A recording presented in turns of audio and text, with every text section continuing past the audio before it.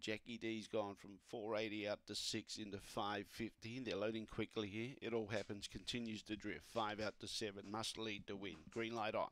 No more bets, thank you. Set to go. Away It All Happens did begin okay. There's speed out wide. Mary Niasa Lambert in the meantime working to the lead. Jackie D. Jackie D's got the lead. Sassy Selena's chasing out after it. Then in turn behind those, Abigarado gets into third placing. Then in turn we've got Mary Niasa Land off the track was Cleartown Lydia. It All Happens back behind those Stitcher Merrick. Jackie D's trying to hold on and will. Jackie D wins. Second Sassy Selena. Third Abigarado. Look, I think It All Happens held on for fourth in front of Cleartown Lily, but we'll leave that to the judge.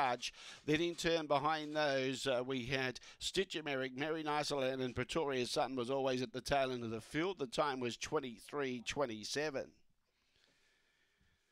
Jackie D would have been happy after the jump there.